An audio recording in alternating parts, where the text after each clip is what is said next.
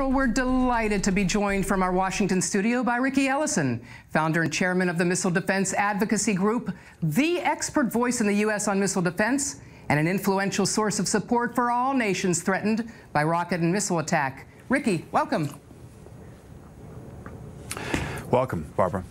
So, let's start with North Korea. And it's been 5 full months since Kim Jong-un's latest missile test. And with the president now prepared to be the first sitting U.S. president to meet with a North Korean leader, he's suddenly become a very honorable man in Trump's eyes rather than little rocket man. So what's your take on this? Do you believe that disarmament, nuclear disarmament, is possible? Well, I think it's posturing, and obviously he's already stopped his testing since November. So this is just a reinstatement of that and sort of a concession to the president to move forward with it. I think it's much bigger than denuclearization. I think it's the end of the Korean War, and that's what President Trump is positioning with China, I think would have to be the big deal. And I'm not too confident that we'll end up with a complete denuclearization, because they're going to have to guarantee security for the North Korean leader to have a deal at that magnitude. So he's probably going to have a limited amount, and we'll be okay with that as long as we have the missile defense capabilities in the theater today. And that's the other key thing, is that the president could not negotiate with him, could not meet with him if he was not 100% sure and confident that his territory, Guam included, is completely defended against any type of North Korean missile. Well, he has pledged to shut down his main missile test facility, and he's put a moratorium on the intercontinental range ballistic missiles. Again, he's welched on his word before. What makes you think that this time it's serious? Well, yeah, those are just words, and again, you have to verify that, and nobody's been able to verify anything that at that magnitude with him on this. So what we've seen is more important, that there has not been any physical testing, and that's remarkable for the period of time that we're in, considering what he did the last 2 years. So there is a good environment to move forward with some sort of negotiating, some sort of deal that I think is positive for everybody.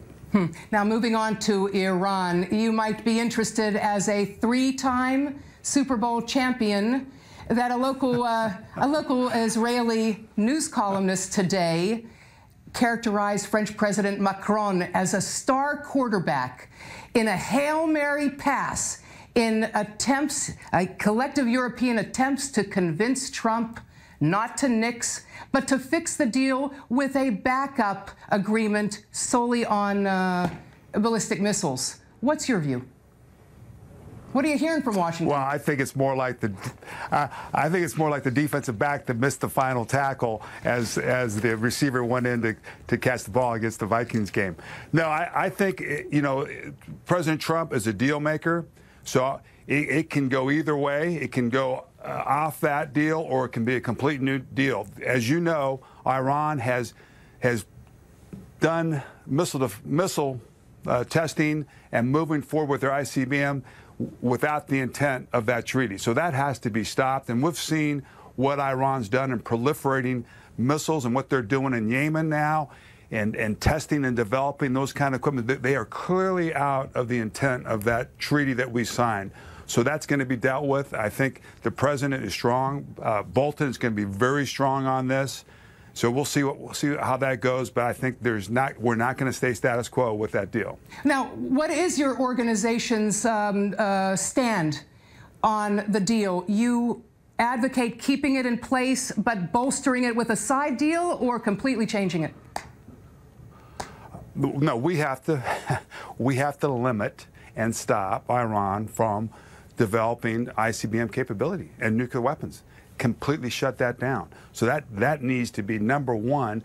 And how they do it, if they can do it with the add-on deal, or if they can do it with a complete deal, I don't care, as long as it's stopped. But they've taken advantage of us. You've seen it. Yeah. The Middle East has seen them take advantage of it.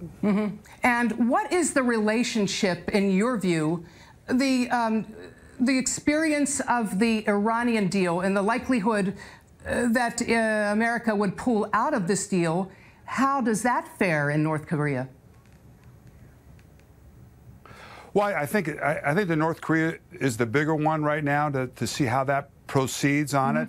Because if the North Korea deal is not done, there's going to be proliferation from North Korea to Iran, and that is a serious concern.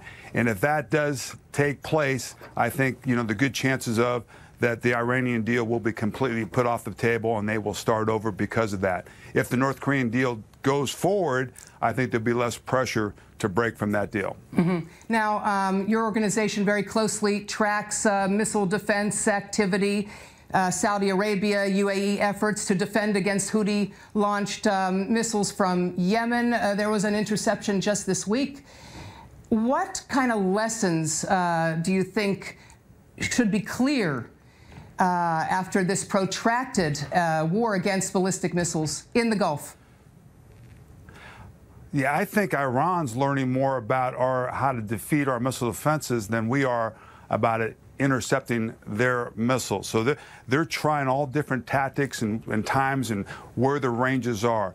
Our issue with Saudi Arabia is getting these systems, they've got a lot of systems, much more integrated together. So they've got these systems set up separately and not fully integrated to have a layered defense, as you do in Israel.